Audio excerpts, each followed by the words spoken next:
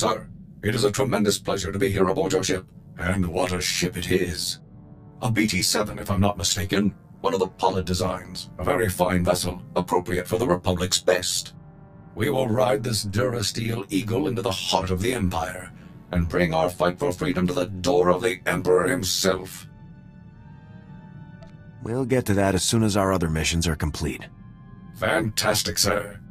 I have loaded all pertinent data. Let us proceed with our noble duty. Sir, allow me to reiterate my pleasure at serving in your command. Since my verbobrain was first activated, I have longed to engage the enemies of freedom directly. Under your noble leadership, I can finally fulfill the mission the Republic's peerless scientists designed me for. Are Republic war droids normally so eager for violence? I apologize, sir. I have no love for violence, merely a passion for annihilating all threats to our glorious society.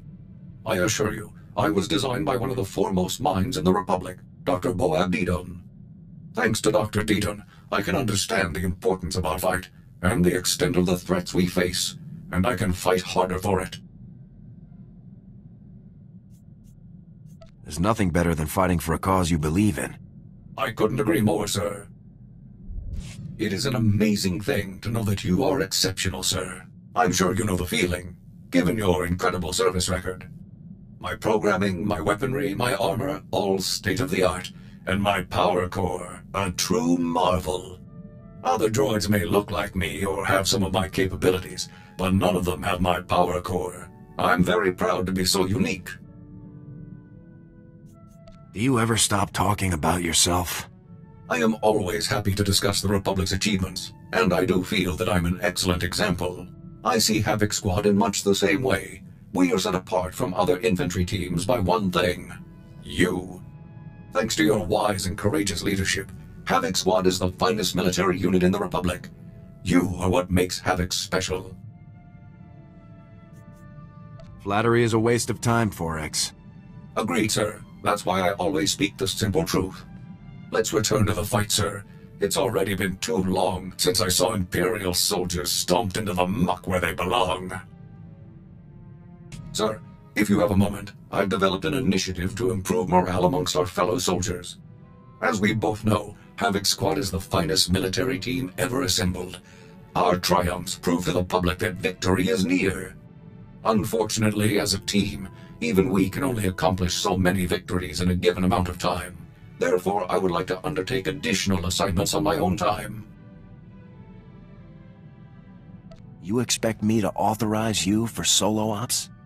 Yes, sir, and not just normal operations either. I'd like to coordinate with Command and the SIS to find extra targets, Imperial personnel no one else could challenge, and neutralize them. Havoc has enough work to do as it is, Forex. But sir, I could make a real difference. My calculations suggest the Republic's forces' morale would increase more than 18% for each impossible target I neutralize. Such incredible victories would demoralize the putrid citizens of the Empire as much as they would encourage our heroic comrades. It won't do the Republic much good if you get shot to pieces. That's correct, sir. My calculations have shown that the inspirational value of martyrdom is less than 16%, with a maximum duration of only 14 months. As always, we are left with no choice but absolute victory. I'll inform you as soon as I locate a suitable target, sir. Sir, I found our first potential target for the Morale Improvement Initiative, an Imperial propagandist known as the Ambassador. I've collected a sample of his lies for your review. Friends, the Ambassador would have you know that you needn't live in fear. You needn't bow to men who are your inferiors.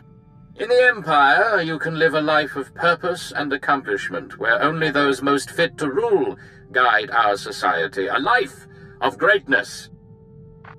Just a few seconds of that guy talking is enough for me. These spurious recordings are broadcast all over the galaxy, filling people with doubts about our noble cause. The Ambassador is the public face of our enemy. Removing him will boost Republic troops' morale and combat effectiveness. This guy isn't even a soldier, he's a broadcaster. I respectfully disagree, sir. He is a soldier, waging war on the hearts and minds of our people. The SIS is actively searching for the Ambassador. but he's difficult to track down. As soon as I have more information, you'll be the first to know, sir. Sir, we've had a breakthrough. The ambassador has been spotted. He's staying in a suite at the Star Cluster Casino on Nar Shaddaa. If I move quickly, I can take him before he's relocated. I don't know if there's time for this. The incredibly high risk factors demand a swift operation, sir. I'll be finished in no time. For the Republic!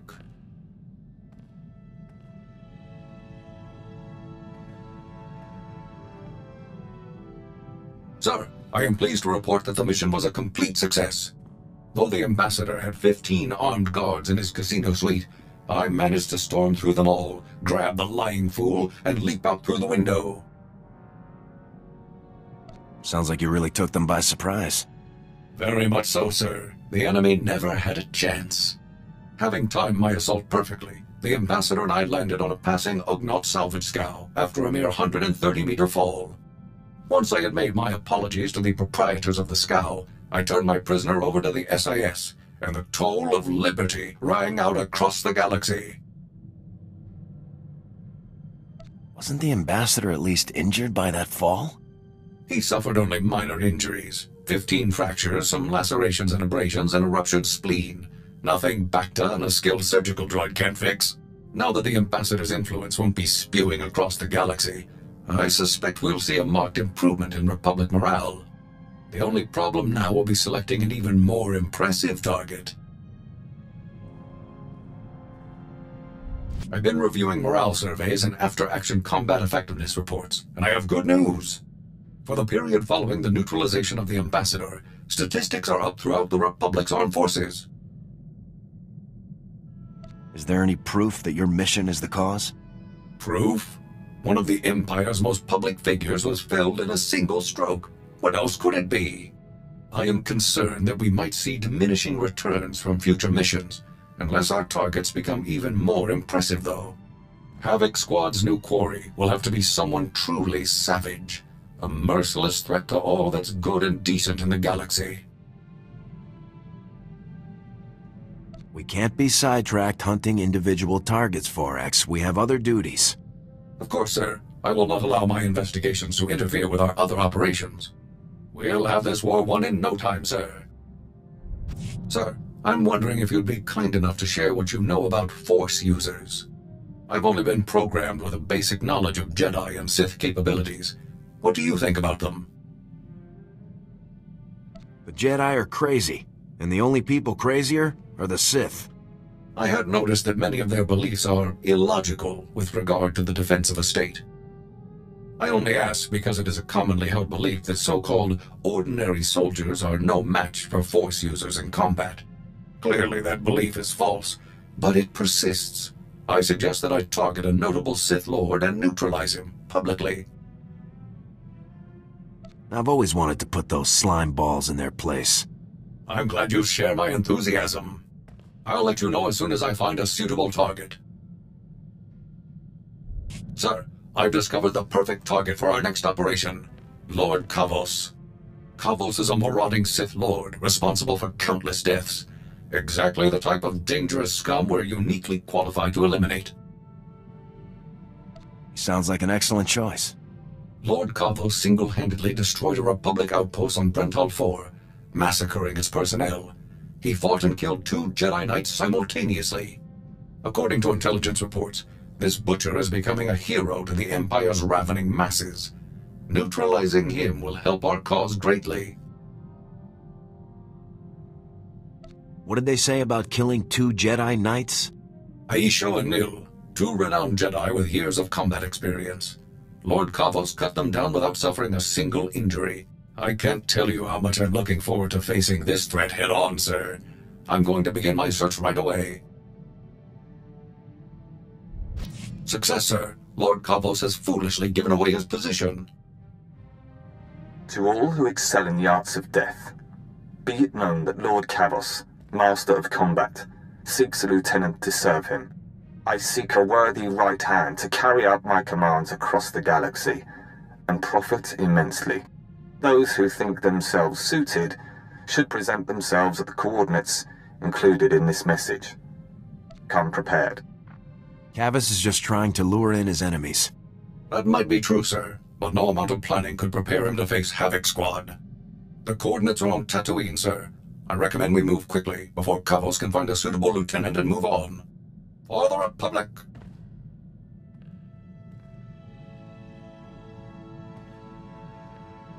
Target neutralized, sir. Lord Kavos will threaten the innocent people of the galaxy no longer. As expected, his overconfidence made his defeat all but certain. I simply took my place among the scum, hoping to gain his favor, then struck at the first opportunity. I'm surprised you didn't charge straight in. Of course not. This was a situation calling for shrewd tactics.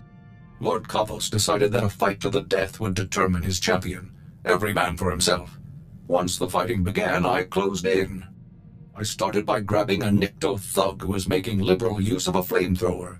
With pinpoint accuracy, I hurled him toward Kavos, whose robes were instantly ignited. I wish I could have seen the look on Kavos' face. I would estimate that he was surprised, sir. Although Kavos was thoroughly distracted, I remained cautious and did not engage him directly. Instead, I targeted a nearby Mandalorian using a jetpack.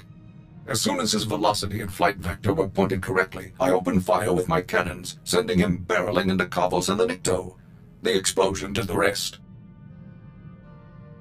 You probably shouldn't let this one go to your head, Forex. I'm not sure I understand, sir. This was a critical victory. Our comrades are sure to take heart when they hear that a monster like Kavos has been laid low. I'll begin searching for a new target at once. I have excellent news, sir. Given the rigorous nature of Havoc Squad's missions, my power core has seen extensive use, and its capabilities have increased as a result. I now have access to far greater energy reserves, significantly improving the quality of my service to the Republic. You need more discipline, not more power. I do not understand your meaning, sir. My designers ensured that I am the most disciplined soldier conceivable by modern science. Please, sir, if I may make a request, let's engage in combat as soon as possible. I'm eager to put my new capabilities to the test. Sir, if I may ask, I was wondering about your opinion on Imperial superweapons. Devices that can devastate entire fleets or worlds in a single strike. I find them intriguing. A superweapon or two would end this war a lot faster. I agree. These devices may be the product of twisted and sadistic minds, but they're still exceptional pieces of technology. Given these weapons' capabilities, I've been researching Imperial weapon designers to find a worthy target for Havoc Squad. One name stands out above all others: Colonel Rebus, the head of one of the Empire's top weapons research programs. You'll just keep picking harder targets until you're destroyed, won't you? Based on the intelligence I've collected, this operation will fall well within our squad's acceptable survival probability of 4,790 to 1. I have located no personal information on Colonel Rebus, not even a physical description. Over the past 2 weeks, however, mentions of his name on Imperial comm channels have increased in frequency by 15.2%. This suggests a project nearing completion. Maybe the imps are chatting about how useless the guy is. That would be a stark contrast with all of our available intelligence, sir. The location of Colonel Rebus's research lab is one of the most closely guarded secrets in the Empire. No information is available as yet. As soon as I learn more, I'll inform you right away. Sir, I found information on weapons projects that Colonel Rebus was involved in. Would you like to hear about them? Unless you know where he is, I don't want to hear about it. Oh, very well, sir. Our opportunity has arrived, sir. We've received intelligence reports that Colonel Rebus is about to test his latest project. A secret proving ground has been established on Hoth. Security will be extensive, but nothing compared to Rebus's usual protection. I hate that frozen rock. It's fitting that vermin would take shelter in such an inhospitable location. Neutralizing Colonel Rebus will devastate the Empire's weapons programs. Even I cannot calculate the number of lives that this mission could save. By robbing our enemies of their most despicable weapons, we will rob them of victory, ensuring freedom for generations to come.